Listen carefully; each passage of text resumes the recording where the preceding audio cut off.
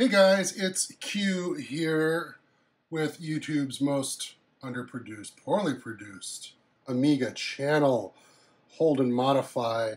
And I posted a really short video earlier for my Amiga mystery box that I guess really wasn't a mystery box, but we just like to have fun, don't we? But Chris Edwards had graciously included a PC converted floppy drive that he, oh boy, well, something just fell off it. We'll cut that out in the edit. So, and also he has painted the faceplate to match the Amiga 2000. Look at that. But this is an Amiga 1200. So all of his beautiful paint work will be not seen, because I'll most likely pop this faceplate off. But I'm not going to do that now. What I need to do is get into this Amiga 1200, and then while I'm over here looking for whatever just flew off, I will find it, and I did. Yay. Okay, it was a screw. So what we're going to do next is, yes, just open this up. I don't keep the screws in this because you're always going into this. So just know this. Don't put all the screws in. Never put all the screws in. That's the lesson of this video. If you're new to the Amiga scene, put in the minimal amount of screws that you need so things are properly grounded and don't flop around. But you're going to be going in and out of that thing so often, even when you're convinced you are done. You said, it's done, it's perfect, I will never have to open it again. You're going to have to open it up. So be very gentle here, because this ribbon cable on the keyboard here is, this little guy here, if you can see that, it's very sensitive. There's no floppy in it right now, because I just don't have any working floppies. So this has been converted. Pin 1 is where it's over here. So we got the red. This is already set up for Amiga floppy. So the first thing I'm going to do is actually get it in here. I have not popped off the faceplate, so it's going to be a little janky. But you know, it's fine for now. I'll pop it off later. We'll use our wonderful magnetic screwdriver here to carefully screw our drive in. Don't German torque it. It only needs to be in there enough. Okay. We'll plug in the cable. Plug in the cable. Plug in the power. I mean, he told me this drive works, so I'm not expecting any kind of shocker here. But this would confirm if, like I said in my video, every floppy drive I have for this 1200 just stopped working. Like collectively stopped working. I don't know what that's about. So this could be a 1200 that kills floppy drives, and if that happens, Chris, I'm sorry. I'm very sorry. But thank you for the sacrifice. So put that back on there. Flip this up and over. Make sure the keyboard cable's not getting all bound up. And we're just going to kind of loosely set that on there because of the faceplate issue. You can't. I can't lock this down. A floppity. Let's grab a floppity. Let's grab a floppity. Let's stick the floppity in the drive. Ooh, well, that's a good sound. That's the classic sound we like to hear. And it says empty, which is fine. I got lots of the broken drive. So, like this drive here. This drive, I put floppies in it, and they'd show up. They'd say empty. And sometimes I could even start copying stuff to it. And then it just stopped. Just die. Just dead, dead, dead. So this is the same floppy. Let's go ahead and do a format. No trash can, fast file. We're going to do a full format. I want to make sure it works.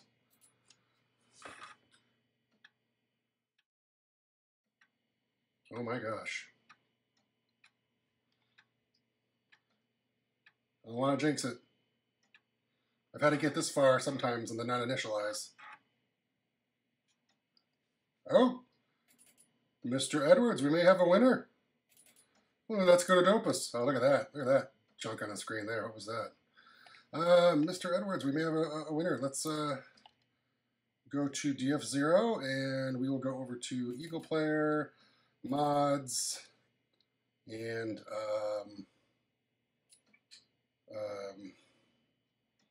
I don't know. We'll grab some mods. Okay, so now I have my mods. It's a compressed file, 573, so that'll definitely fit on the disk. Let's copy those over. And hopefully these should just be a nice clean copy. No funny business. It should just come straight over. Yep, it totally did it. It totally... All right, there's still some space on there, so let's go back to Eagle Player, go back to mods. Yeah, you can see this is going to be a painful way to get files over to this 3000. This is completely temporary. This is not how I'm going to do it, but we'll do it this way just to get some stuff over there. See, now I got a progress bar. So maybe when you copy LHA files, it doesn't give you a progress bar? Or is it just because it was only one item, it doesn't give you a progress bar? So you have to have more than one item selected to get this? I don't know. I have no idea. I'm not hip enough on Dopus. I love it, but I never really did learn how to use it. Let's, okay, so that's it. We have 12K left in this floppy. It's done. It's full and happy. Let's try the thing I couldn't get it to do before that we were talking about. What do we want to do? We want to transfer this ADF to a floppy. So every time I've tried to do this, it starts to work, then flashes the screen, which is basically its way of saying, no, it didn't work. So let's do it. I'm going to tell it format yes, verify yes, and write disk. I warned you it's going to be overwritten. There it goes.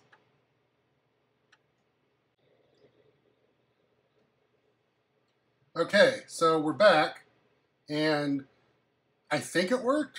It did the flash the screen thing, but it says df0 uninitialized. I don't know if that means it worked or not. State of the art, of course, is a freaky demo of coding magic, so I guess dfo uninitialized is the new term for df0 no DOS in 3.2. I don't know. We'll hit quit. And let's take all of us over to the 3000 and now see if this 3000 can read the floppies that this 1200 wrote. All right, state of the art has been put into the 3000. Aww. Here, let's try that again. Whoa. Oh. Oh. That was interesting. Cut. So now we're back over in the 1200.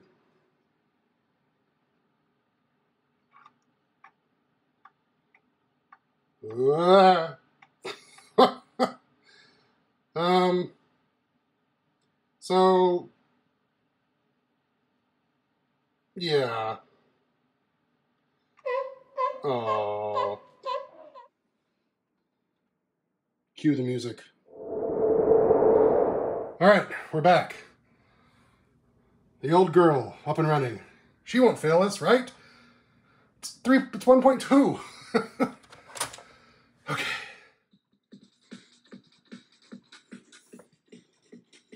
Can always count on the 500. Now, this is an OCS 1.2, and as you can see, it's freaking out. Really freaking out. In fact, I've never seen state-of-the-art freak out this badly before. But it's a 1.2, and it's NTSC. So it's obviously going to be playing way too fast. You can already hear that. But keep in mind, in America, that's how we always heard this demo, playing this fast.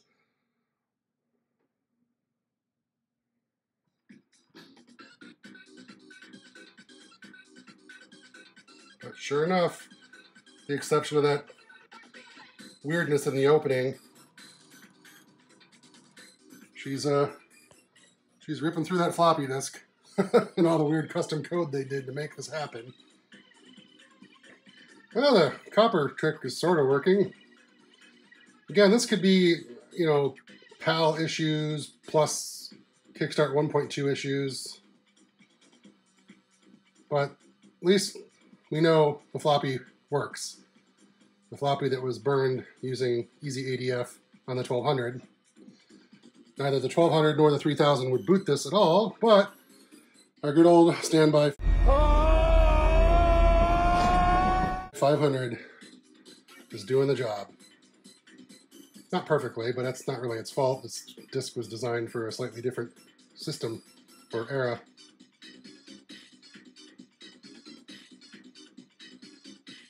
Oh, what a great demo. Classic, classic.